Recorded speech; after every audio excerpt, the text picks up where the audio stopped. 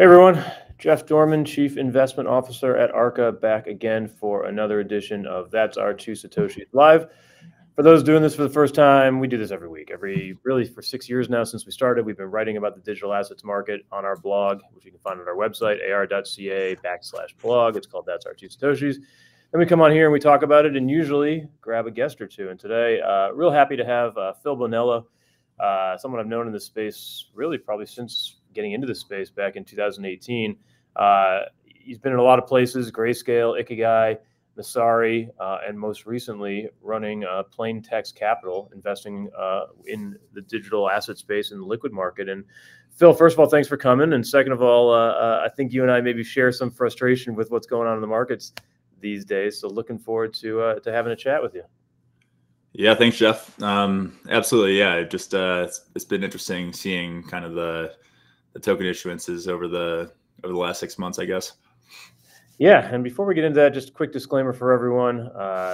This is not investment advice. Please consult your own policies. We're just going to talk about the markets here as we do every week. So let's get into that, Phil, because I think I saw a tweet of yours in the last week, basically saying, I don't know what the fix is for token issuances because teams need money and investors need to be compensated, but obviously the model's not working. I think this was something that's been going on for a while in terms of our thoughts on the market, and I guess maybe accentuated a little bit in the last 30 days just because we've had a couple of deals that have gone straight down, maybe partly because of the market, partly because of structure. And then, of course, with Eigenlayer and the recent drop, getting a lot of heat, certainly on crypto Twitter, for the treatment of certain residents, depending on where they live, as well as the way they were using and potentially farming for points and tokens with that drop. Why don't you spend some time? First of all, what do you think is most wrong here? And then we'll get into maybe some potential fixes. I think the token model or the point model of recent might be the most perverse that we've had from like the token issuance side of things, because it's sort of played out as a bait and switch in a lot of cases where points are expected to kind of turn into tokens, I think, from a lot of people in the market. And then what ends up happening is there's this really big expectation built up. And then when the token generation event actually takes place, I think a lot of people are just disappointed. And sometimes rightfully so. I think in the case of Eigenlayer, maybe people locked up a lot of capital, and that's a lot of opportunity costs. And then if they aren't able to claim their tokens, or they launch over like a really long vesting schedule, and maybe certain people get liquidity earlier than others, it's just the incentive alignment isn't quite there. So again, I'm not really sure exactly what the fix is, but it seems like the point system isn't quite working in its current iteration. Yeah, and I'll even take a step back from there. I think if you go back to 2017, the ICO model actually worked, right? I mean, there's obvious reasons from a regulatory standpoint why that needed to be if not shut down, at least paused, and certainly at least in the U.S. kind of hard to bring back. But at least the ICO model, you're selling tokens to people who want it, and the market price is being determined by real supply and demand. Once we moved away from that model, in my opinion, crypto has just taken all of the things that do not work at all on Wall Street and haven't worked for decades and are basically saying, let's try it here. And what I mean by that is, essentially what the crypto world is doing right now is they're doing a lot of pipes, right? Private in public equity. You have something that trades publicly, but then there's not a deep enough market for it. So you do a private transaction, right? That's pretty much all that happens in crypto. You've got no barriers to entry to having a public token. You can list immediately on a DEX, and in some cases, even on a centralized exchange. You have this public market liquidity, and yet all these token issuers are saying, well, if we need to raise money, we're going to do a private round instead, right? So right away, you're doing pipes, which again, almost never see in the traditional world because they're not great. They're not great, right? You do it by necessity, not because it actually works. So right away, you're doing these locked up token discounted deals to a handful of VCs for no reason when you already have an established public market.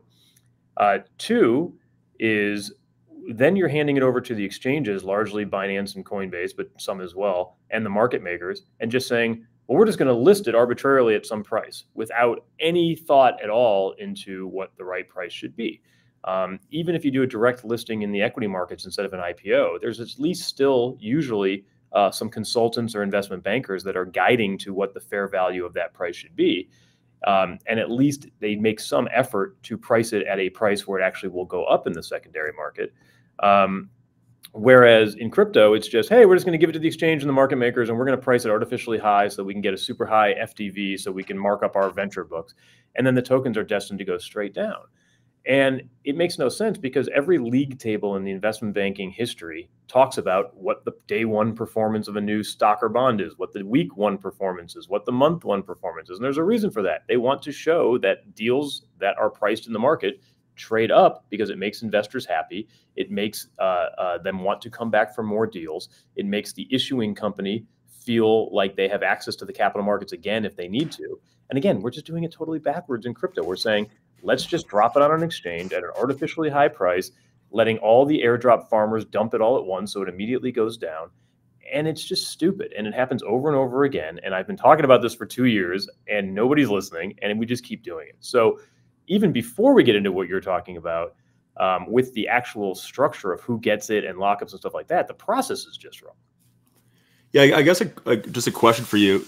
Do you think that this is partially driven by the fact that people are just too eager to buy the token, and so the tokens, come to market at an inflated price initially because everyone's just way too eager? Or like, what is driving these like super inflated valuations? Because if there was no demand, at the outset, then maybe we wouldn't even, have this issue.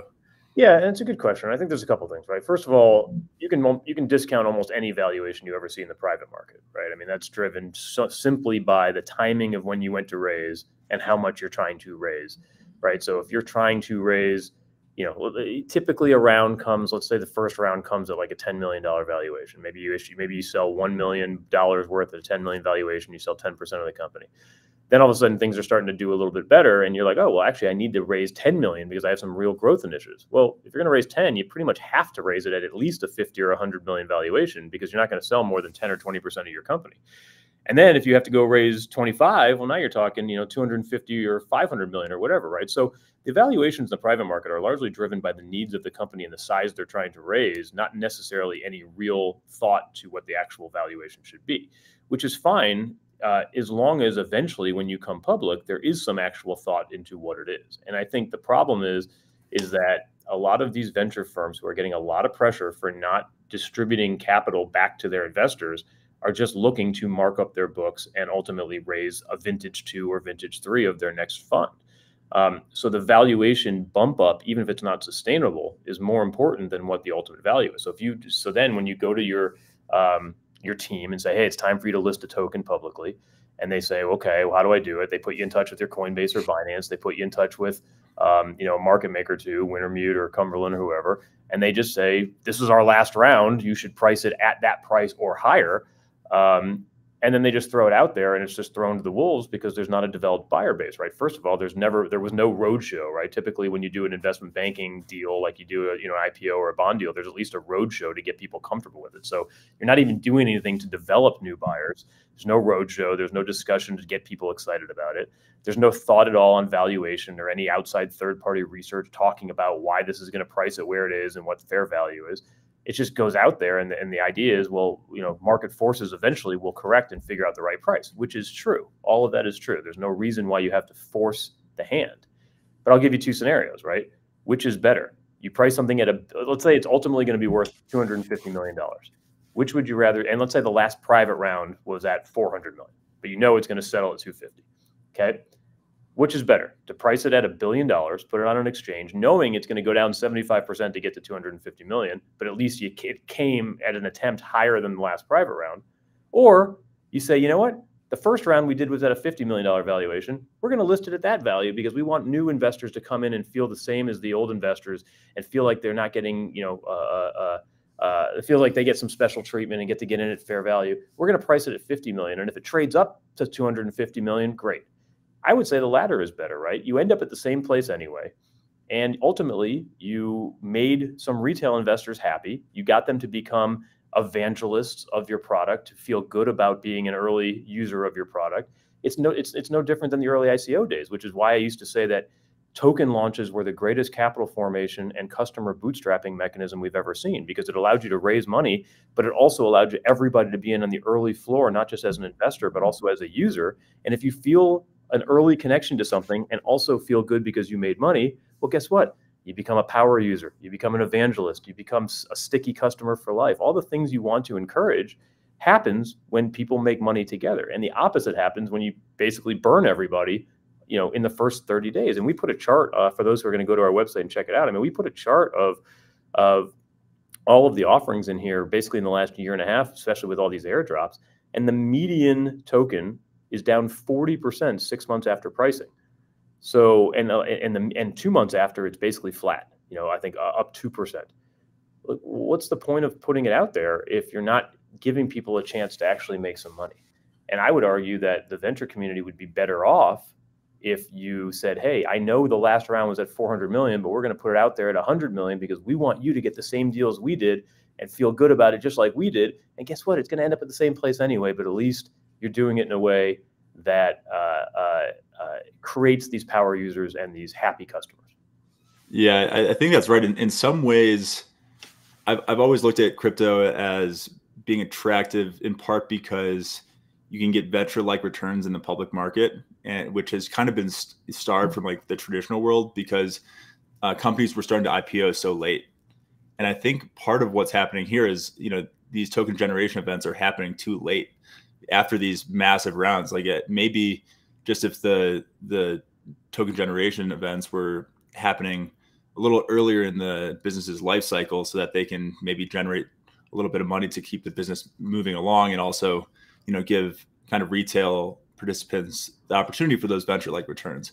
But it seems like we're kind of running back the playbook from the traditional world, which I've historically thought that was a big opportunity for crypto, but it seems lately that hasn't really been the case. And it still can be too. I think a lot of these projects are getting terrible advice from their early investors. I think they're getting terrible advice from the exchanges and market makers, and I think they're getting bad advice from their lawyers. I know everyone's terrified of the SEC. Everyone's terrified of doing any sort of a raise to U.S. investors, but almost all of these projects have a ton of their own tokens in their treasury, right?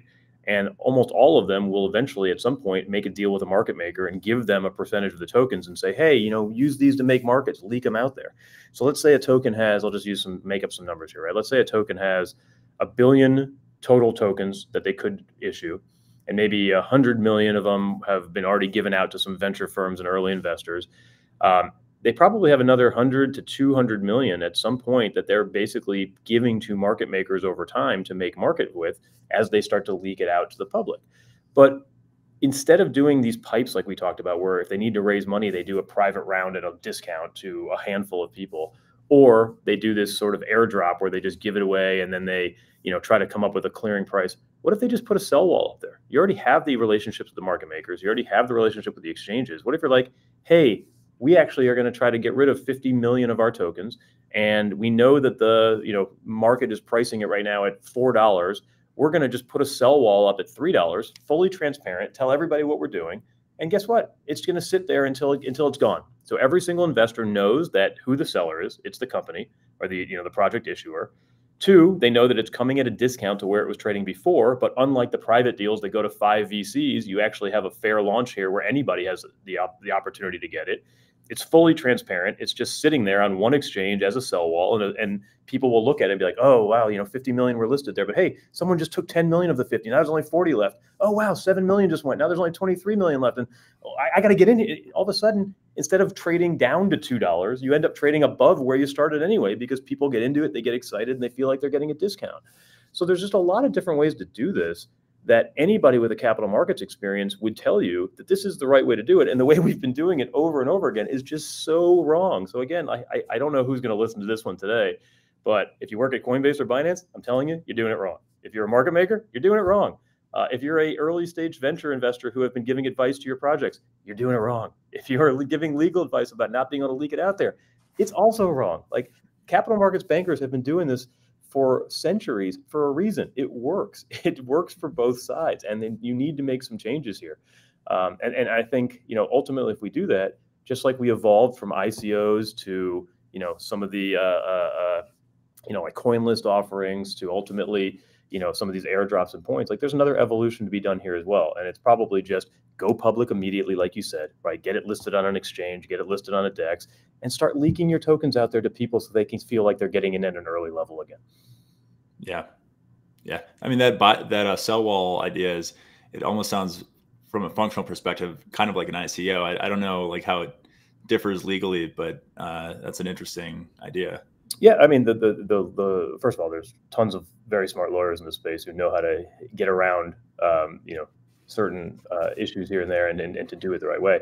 The way to do it again is like you're not doing it as an offering, right? You're not making it an offering.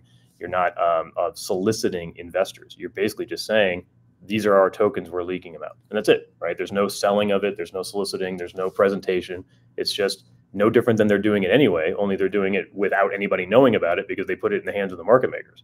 Yeah. Right? So you put it in the hands of the market makers anyway, and you say, just put it out there. And guess what? You probably don't even have to say anything, because if people listen to us and people listen to others talking about it, it'll leak out there anyway. Be like, oh my God, somebody put a sell wall out there. It's probably just the project owner. They're trying to get some out, right? So you don't even have to say anything. It'll just be assumed, because who else would be the one putting it out there?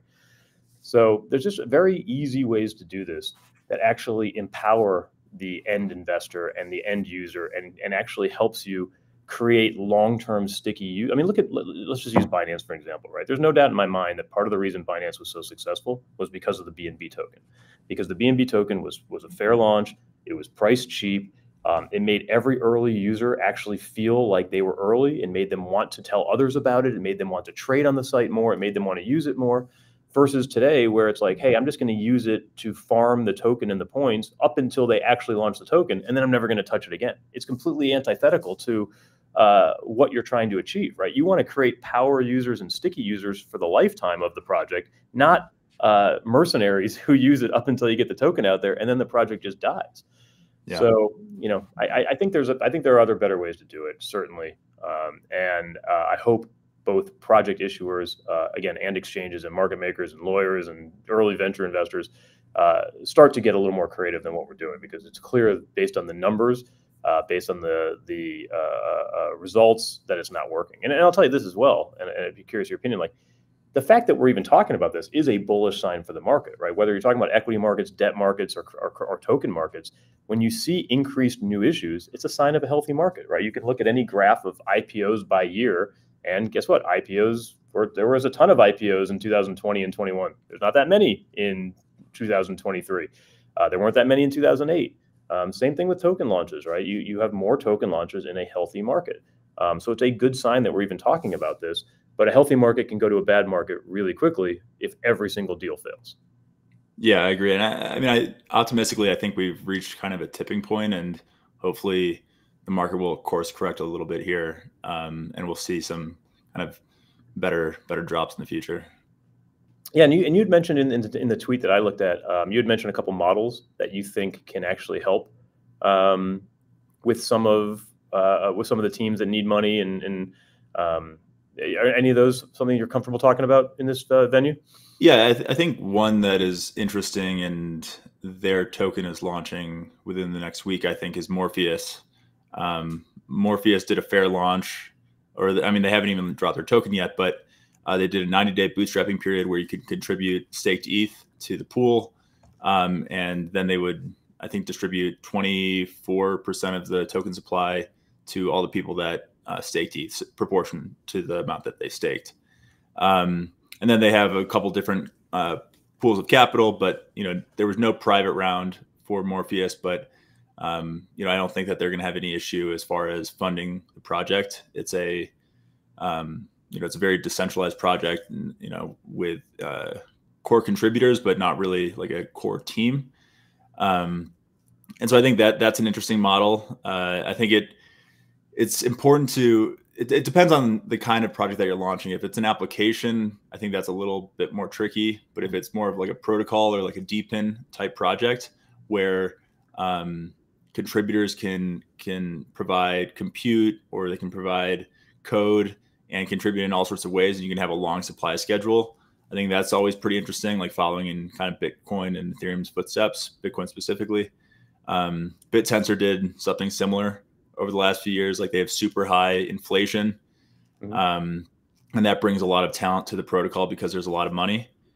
Obviously, that inflation can be kind of a double-edged sword because in the early days, those contributors come to the project. They work really hard. They make a lot of money. But once token price goes up substantially, that inflation can weigh on the network. But ultimately, I think high inflation in the early days, tapering off, as a project goes on, and having a really long supply schedule is good for a project that is trying to tackle a really big vision, because typically you're going to need to incentivize people to come back and contribute to the project over time. Yeah, and I think, what's interesting, I saw a couple people, if you're monitoring crypto Twitter or blogs or people speaking publicly, there's been a lot of hate in the last couple of weeks, right, on the new issue process, and everything from what we've already talked about, as well as just the structure of the deals, right? These high FDV, low float, how much tokens are going to the team versus early investors, et cetera. But a lot of the part that I think is I'm in line with you on is that there's been an over focus on the fully diluted value. If you think about a company who issues stock, right, there's very rarely a real cap on how much stock they can issue, right? You can always go back and file a new shelf and issue more stock. So if you actually looked at every company in the S&P 500 or the NASDAQ and said, what's the FDV? It's way higher than the market cap, because everyone knows that they can come and issue whenever. Now, granted, if it's a company that's constantly raising, then the market will start to price in that additional stock sales as well. And ultimately what that means from a dilutive standpoint, but it's not unique to have extra supply that eventually comes to market. I think what's killing this crypto, though, is that we immediately jump to that conclusion, even if it might take 20 or 30 years to distribute all of those tokens, right? And we also completely discount the fact that just because a company or a project is inflationary on day one doesn't mean it can't be an amortizer eventually later, right? Like, what if, as you said, you have a token that issues maybe 10 or 15% to the market, has this big inflation schedule, and maybe it's front loaded because they have to incentivize people, but those incentives actually work, and they start creating a ton of money, and that money goes into treasury, and now they start buying back their tokens, and all of a sudden you're decreasing that inflation.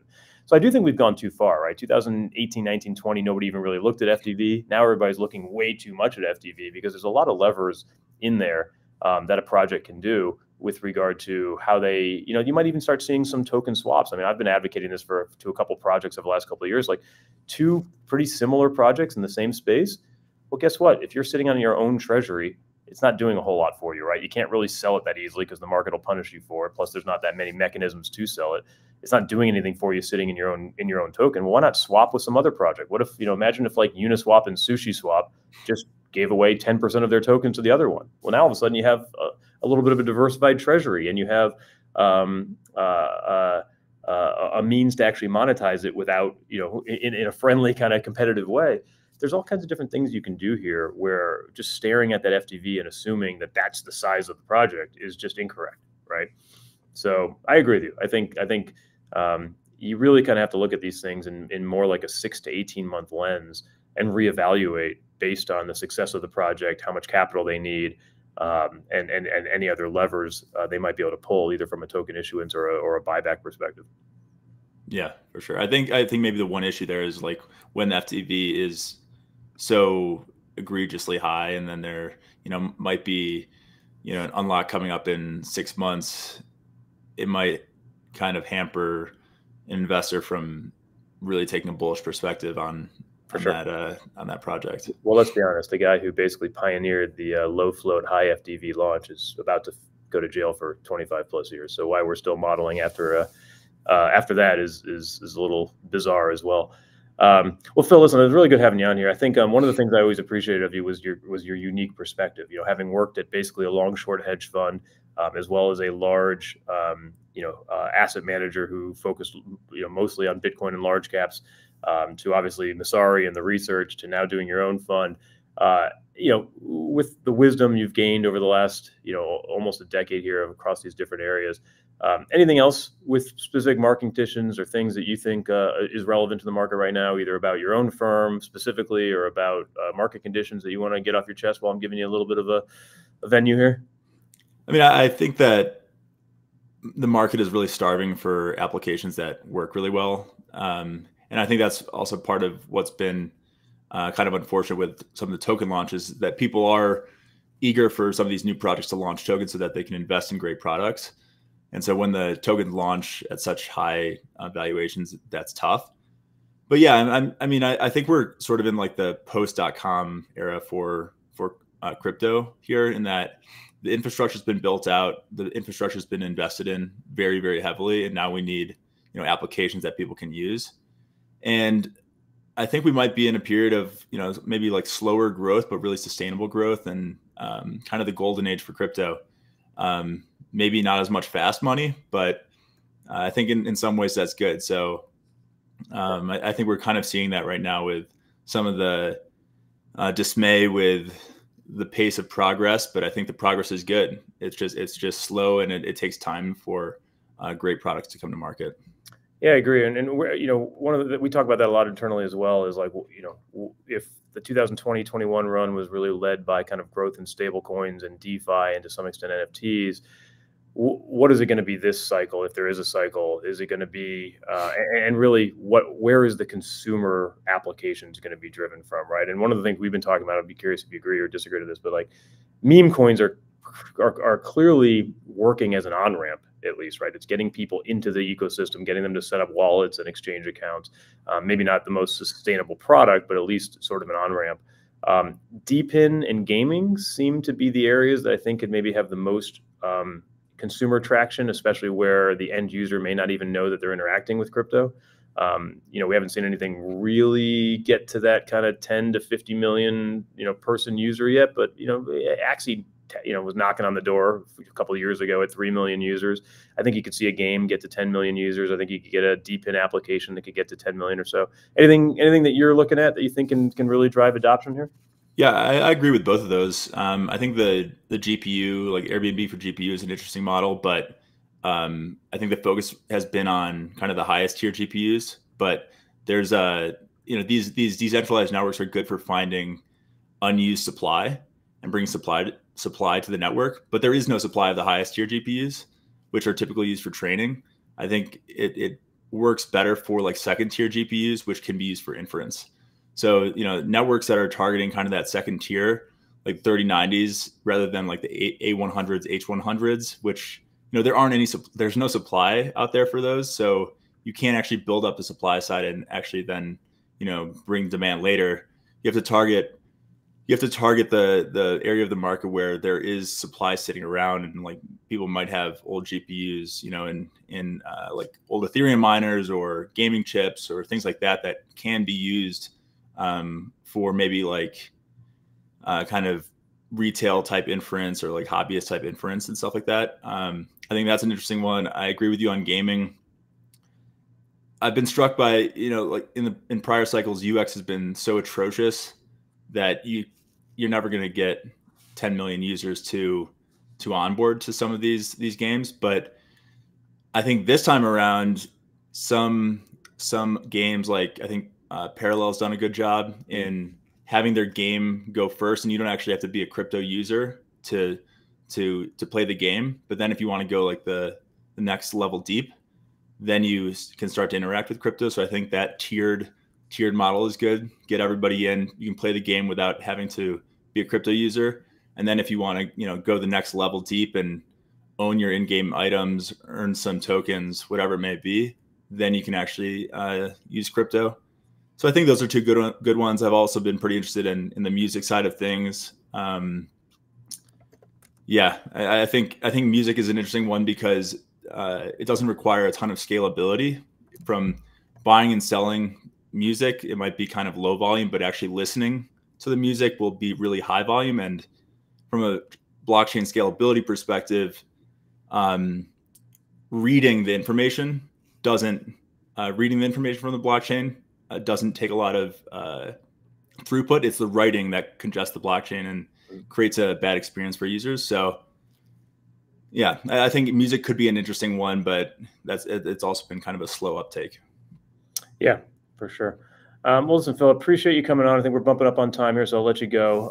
For anyone who wants to hear more of Phil's thoughts, you can reach him on Twitter at Phil J. Bonello, or you can check out his firm, Plain Text Capital, at their website, plaintextcapital.com. And of course, you can find more about ARCA's thoughts on our website, ar.ca, or you can find me on Twitter at jdorman81. Again, Phil, thanks for joining. We'll be in touch. And for everyone else, thanks again. We'll be back next week with another topic. Thanks, everybody. Thanks a lot, Jeff.